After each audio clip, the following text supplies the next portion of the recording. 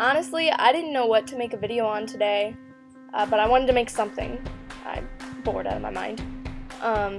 So this is my story pretty much on dealing with sleep disorders. I know it sounds kind of stupid, but there are people out there who probably do want to watch this, so I thought I'd share my story. I think it was like 6 months ago. I was diagnosed with sleep apnea. Sleep apnea is where you quit breathing in your sleep. I got a CPAP machine.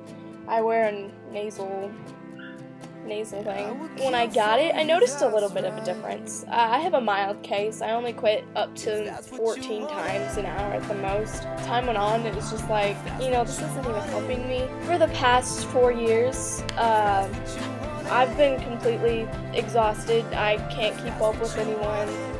I mean, I quit going to friends' houses. I quit trying to socialize. I honestly can't keep up with anyone. The last whole year, it just kind of got worse and worse, to the point where I'm falling asleep, you know, randomly. I fell asleep in class twice.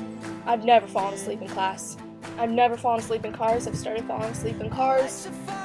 I fall asleep just talking to someone. So I went back to the sleep lab for a third sleep study.